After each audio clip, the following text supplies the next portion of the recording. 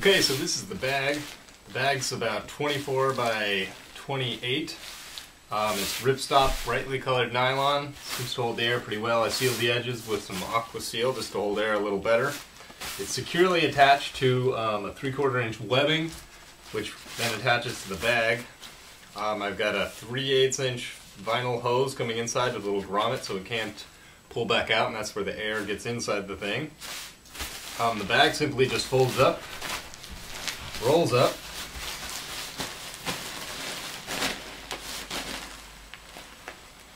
and then I've sewn a nice little storage bag out of some cordura to hold the bag. Let's get that in there.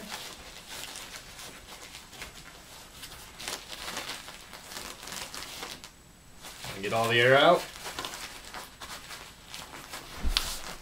And then this can simply be attached to the bag either by the waist strap and the shoulder strap, or maybe just by both shoulder straps if you want it over your head or off to the side.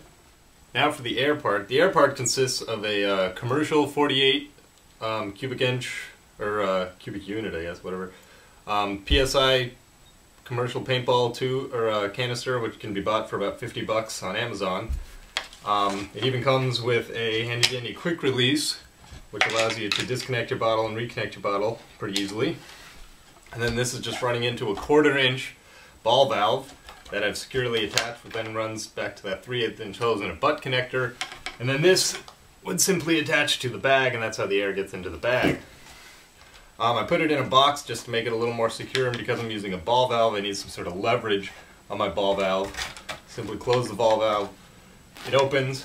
I've attached it to a wire, which is actually an old throttle cable from the lawnmower. I even got the pull start off of there, which attaches to Velcro, which can be secured to the shoulder strap. Simply pull on the cord. Takes quite a bit of resistance, but it does work, and then that opens the ball valve and the air comes shooting out. Okay, so the way that this goes into a bag is pretty straightforward. Make sure your valve's closed. Air bottle.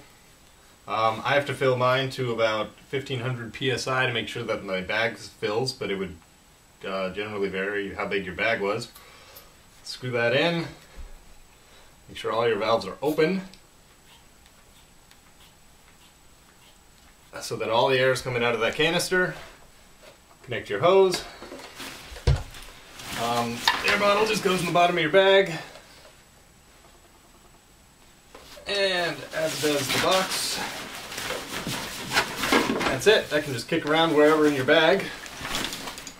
And then this strap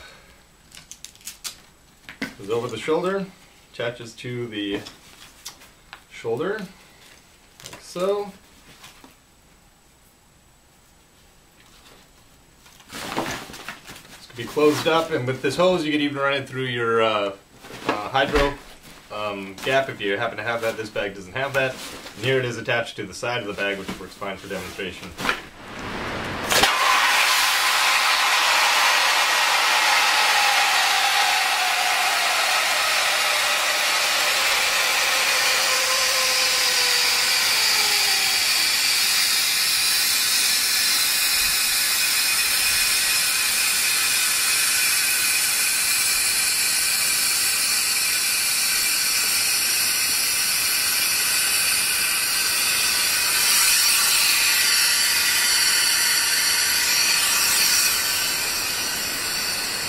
There you have it.